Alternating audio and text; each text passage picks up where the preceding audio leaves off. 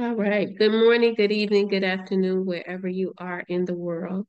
Um, Studying, and I had a clinical meeting this morning, and out of co-occurring disorders treatment workbook, we were looking at depression and substance abuse.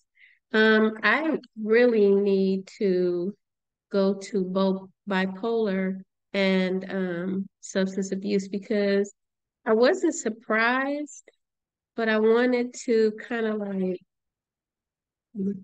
further and just talk to everyone out there. Um, 2.2 million is suggested that people have bipolar depression, different from schizophrenia because you have other episodes. But this is bipolar and substance abuse because usually people try to control bipolar symptoms with substance such as alcohol, drugs, and um, hallucinogens, medication. I said drugs, but drugs are different forms, you know. So you can have someone that uses other people's medication, that kind of thing. But anyway, 2.2 million people is what we discussed. And when my clinical Michael Smith was breaking it down, he was saying that means Nevada, everyone in Nevada has symptoms of bipolar. So let's look at some of the symptoms.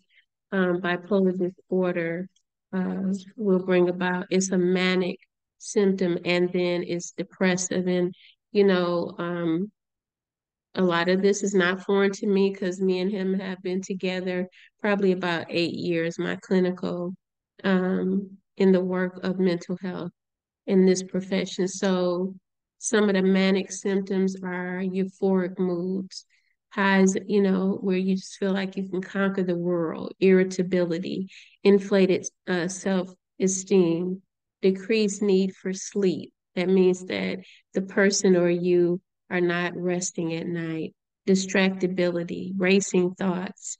Um, and you know, if you have, I think many times he's told me, my clinical has told me more than four of these symptoms, five of these symptoms, we could look at three that you should get a psychological or, you know, psychiatric evaluation. Increased goal-directed activity, meaning that the person just works and works. I want to read this. A great deal of time is spent pursuing specific goals at work, school, or in sexual activities, excessive involvement in pleasurable activities. All right, so that's the manic part. The depressive symptoms are moods of depression, loneliness, diminished interest in pleasure, you know, things that you like to do in most cases every day. That's how you can gauge it every day. Change in appetite or weight gain. You know, you're eating more than usual, something is bothering you or eating at you. Change in sleep patterns, you're sleeping more or you're sleeping less than normal. Fatigue and loss of energy. Most people with depression will not be able to function. And with bipolar depression, they won't, sometimes, a lot of times, they won't be able to get out of bed without encouragement or someone to push them. Change in activity levels. They're not as active. And inappropriate guilt, meaning that they have guilt that um, um, some people have guilt because they're sick.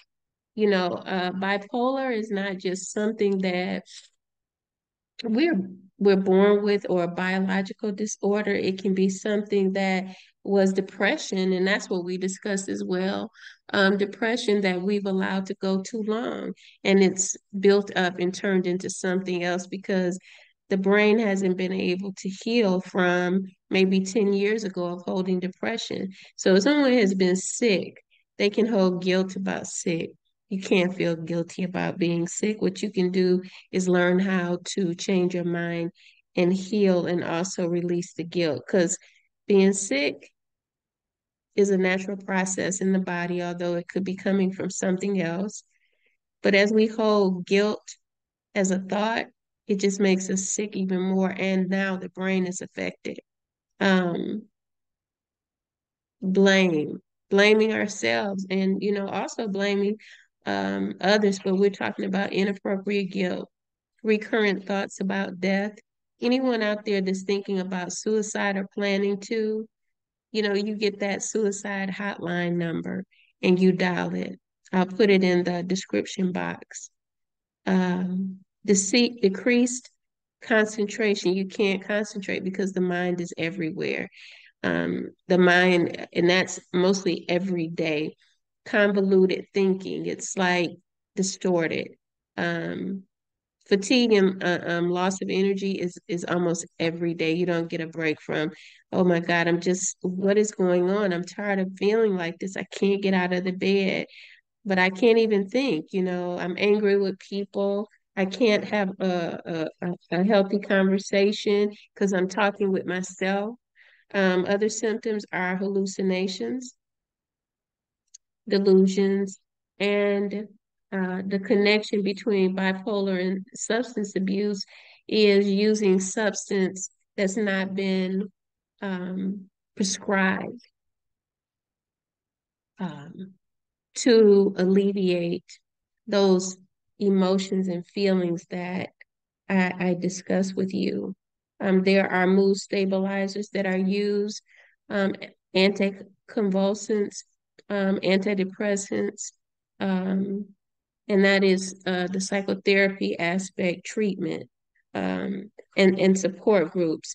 That's where you would head to if you ever had any of these symptoms, and it would be at least 3 to 5 of the symptoms that I gave out of the mania aspect and the depressing or depression aspect. I'm sorry. So again, treatment. What's the solution? Getting treatment. I always tell people that I'm a solution-based individual, working with the clinical that I do, Michael Smith. We believe in solving problems. And what that means is that you can have a healthy life if you work towards it, but nothing can change if you stay in the same place. So treatments are geared around medication, psychotherapy, and support groups. I thought I would come on. I probably would share more of this because we're so in a time where um, people are taking in the news. And that's the worst thing to do if you have depression. The news is not what you want to look at. You want to look at the good news, and the good news definitely is in the Bible.